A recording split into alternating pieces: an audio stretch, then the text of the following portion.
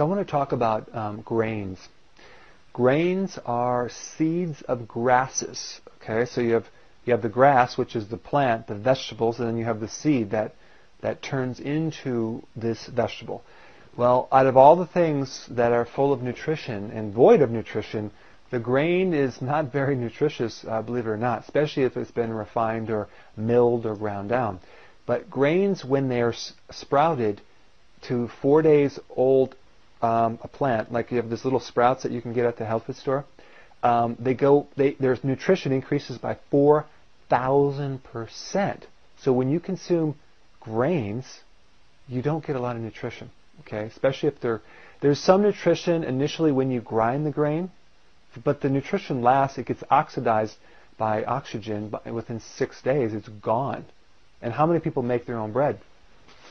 So here we have some bread here, and this is whole wheat bread. And whole wheat bread obviously is better than white bread, right?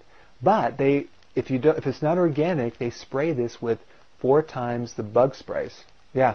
So you'd be better off eating the white bread. So you have white bread, which is basically just good for adding water into it and mixing into this ball and picking up glass. That's about the benefit of white bread. Or you can have little fights with people like rocks or something when you let it go hard.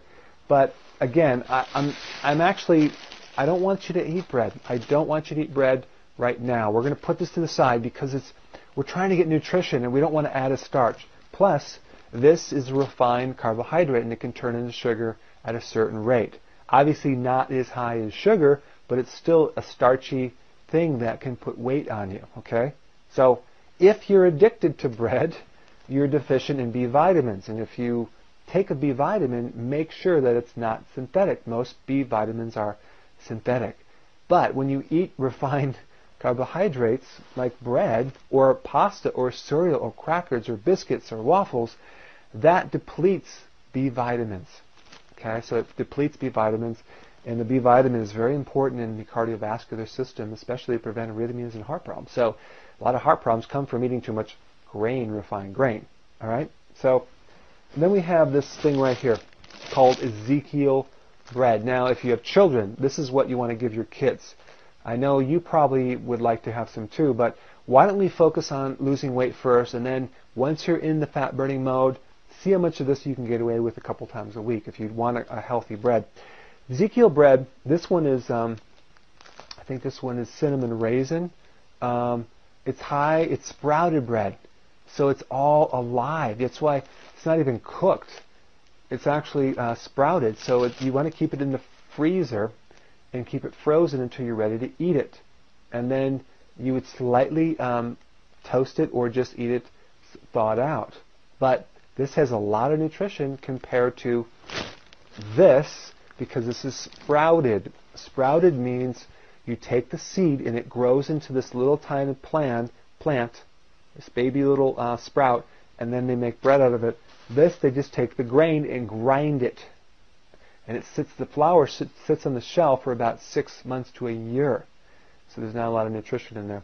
I mean, look, go to the aisle, go to the store and look down the aisle of all the pasta. I mean, you know how long that's been sitting there? I mean, a long time. And you're going to eat that? So this is fresh. That's why it's frozen.